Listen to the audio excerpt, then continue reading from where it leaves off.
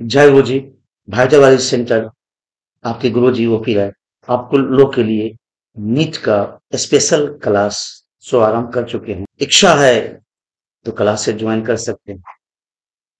हम जानते हैं कि आप सब मोस्टली ऑनलाइन प्लेटफॉर्म से जुड़े रहते हैं, बट ऑनलाइन प्लेटफॉर्म पर आपको संस्कार नहीं सिखाया जाता, आपको मोटिवेट नहीं किया जाता है फिजिकली।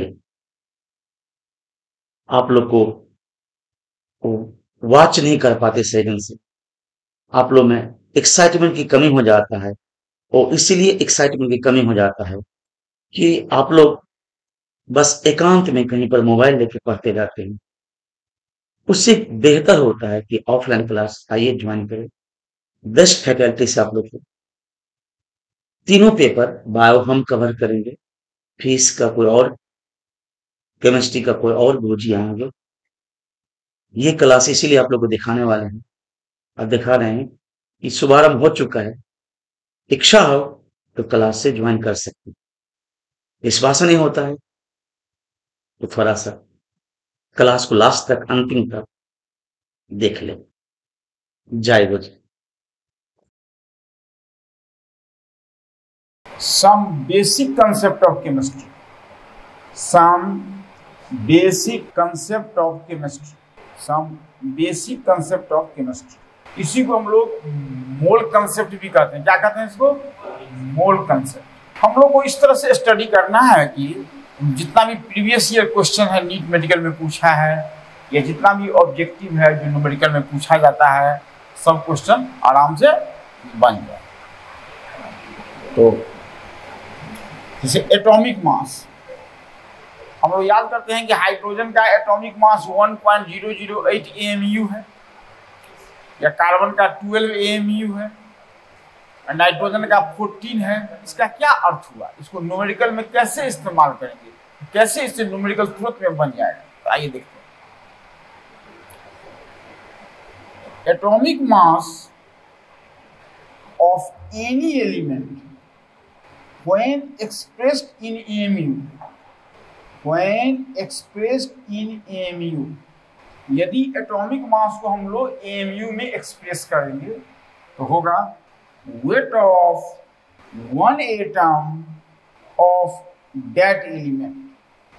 एटॉमिक मास तो हम लोग पढ़ लेते हैं, डिफिनीशन पढ़ लेते हैं, याद कर लेते हैं वैल्यू, उसका ठीक से मीनिंग नहीं समझते।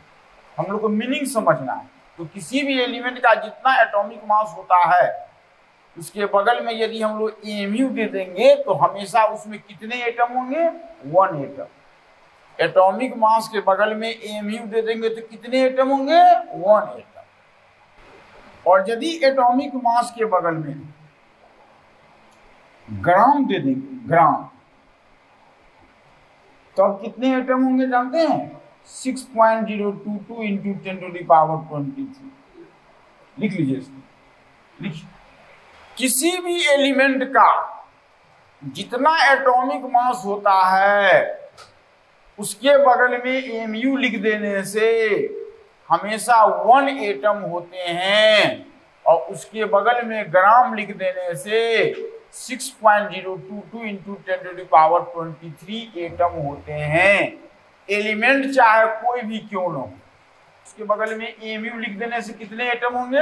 1 एटम। और उसके बगल में ग्राम लिख देने से कितने एटम होंगे? 6.022 into 10 to the power 23 atom होंगे। जैसे example, atomic mass of calcium होता है 40। कैल्शियम का एटॉमिक मास कितना होता है? 40। तो 40 AMU यदि कैल्शियम ले लेंगे हो जाएगा वेट ऑफ 1 एटम कैल्शियम। और यदि 40 ग्राम कैल्शियम ले लेंगे, 40 ग्राम कैल्शियम ले लेंगे तो कितना एटम होगा? बोलिए। Weight of 6.022 into 10 to the power 23 atom calcium. तो आप लोग खुद लिख के दिखाइए। एटॉमिक मास ऑफ मरकरी जो है Hg, मरकरी 200 होता है। मरकरी का एटॉमिक मास कितना होता है? 200। तो मरकरी का एटॉमिक मास 200 है, तो खुद ब खुद लिख लीजिए। सीधी सी बात है, एमयू लिख देने से कितना एटम हो जाता है? 1 एटम। ग्राम लिख देने से कितना हो जाता है? लिख लिए? उतना मरकरी के एटम होंगे। एटम तो होंगे, लेकिन किसके होंगे? मरकरी के एटम। इसको ऐसे लिखिएगा, 200 MU mercury Hg equal to weight of 1 atom mercury. ये मरकरी के एटम है। और यदि 200 ग्राम मरकरी ले लेंगे तो वेट ऑफ इतना एटम मरकरी को। आइए इस पर न्यूमेरिकल बनाते हैं, तब ना कंसेप्ट क्लियर होगा।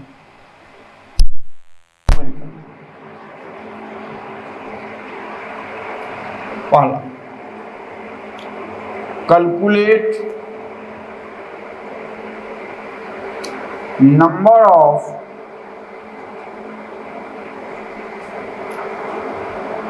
Oxygen atom in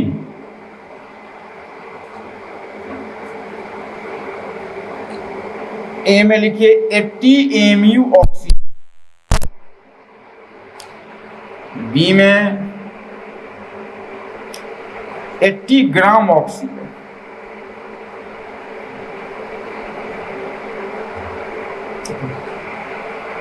MU oxygen और 80 ग्राम ऑक्सीजन में ऑक्सीजन का एटम निकाल के दिखाना। एमयू और ग्राम में काफी अंतर होते हैं। एमयू लेंगे तो एक एटम, और ग्राम लेंगे तो 6.022 इंटू 10⁻23।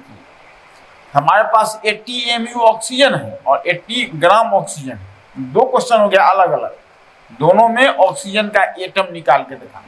तो आंसर देखिए, एटॉमिक मास ऑफ ऑक्सीजन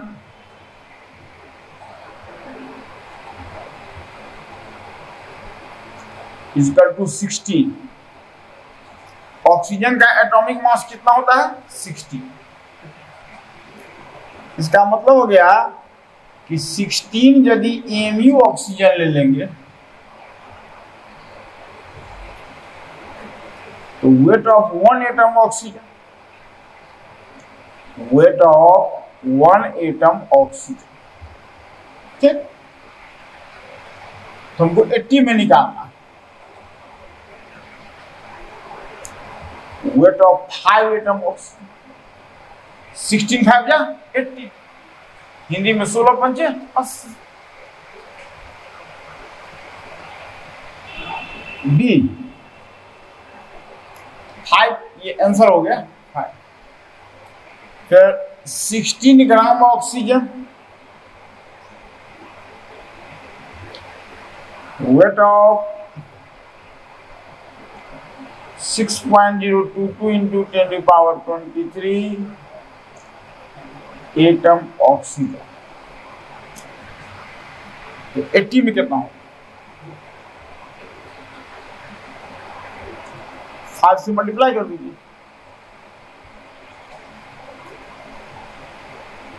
इतना atom oxygen. I answer.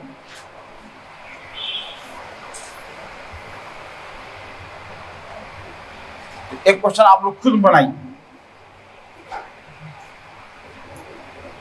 Oxygen के बदले में हम दे दिए कैल्शियम, डाटा सेम। कैल्शियम का एटॉमिक वेट 40 होता है। कैल्शियम का एटॉमिक वेट कितना होता है? 40। ये पहले लिख लीजिए, उसको बनाइए। ये न्यूमेरिकल नंबर सेकंड है, सब में दो न्यूमेरिकल देते हैं, एक एमयू में और एक ग्राम। आंसर देखिए, यहां पर क्या हो जाएगा 40, यहां पर क्या हो जाएगा calcium,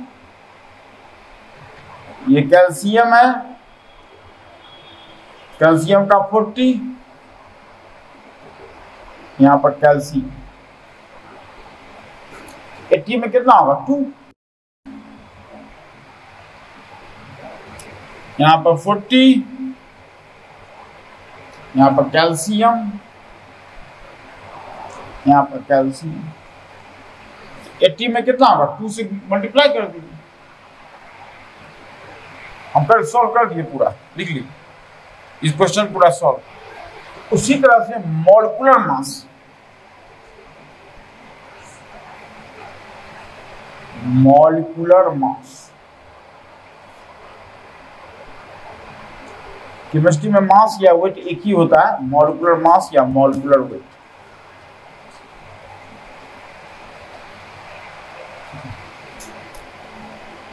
molecular mass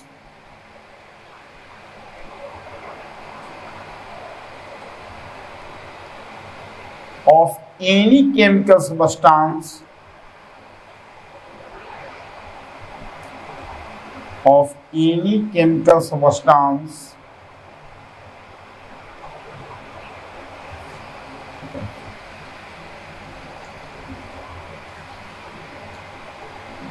in mu बराबर weight of one molecule, weight of one molecule, weight of one molecule of that chemical substance, that chemical substance, weight of one molecule of that chemical substance।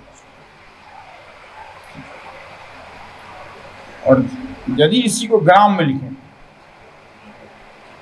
इसी को यदि हम लोग ग्राम में दे देंगे तो फिर वही बात 6.022 into 10 to the power 23 molecule of that. Atomic mass में एटम होते थे, अब मॉलिक्यूलर मास में मॉलिक्यूल होंगे, कंसेप्ट वही है।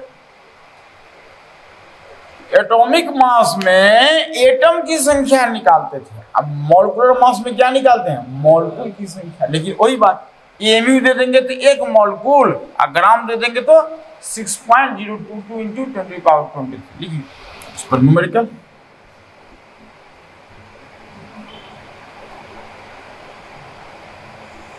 पहला calculate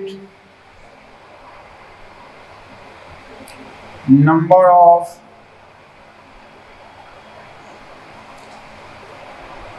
NH3 molecule, number of NH3 molecule in A में 85 mu NH3, B में 85 ग्राम NH3,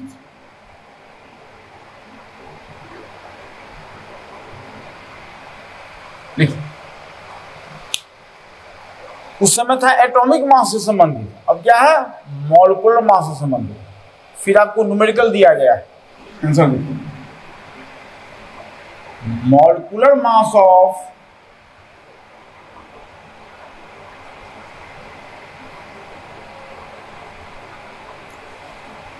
NH3 is equal to 70। तो NH3 का मॉलिक्यूलर मास कितना होता है 70, तो 17 mu NH3 बराबर वेट ऑफ 1 मॉलिक्यूल NH3।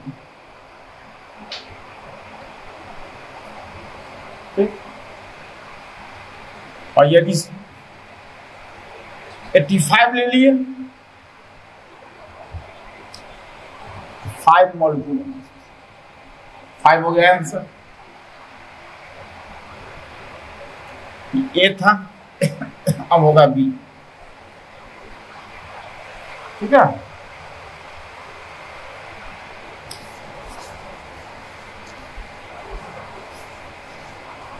अभी यदि हम ग्राम में ले लें 17 ग्राम NH3 weight of 6.022 into 10 to the power 23 molecule NH3।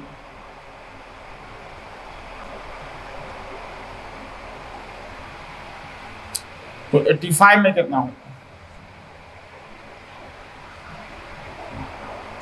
5 से मल्टीप्लाई करो,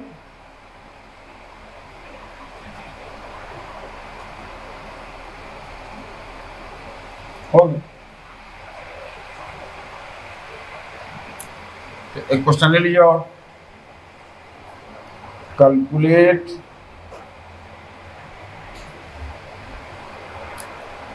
number of H2O mole in A में 90 mu H2, B में 90 ग्राम H2,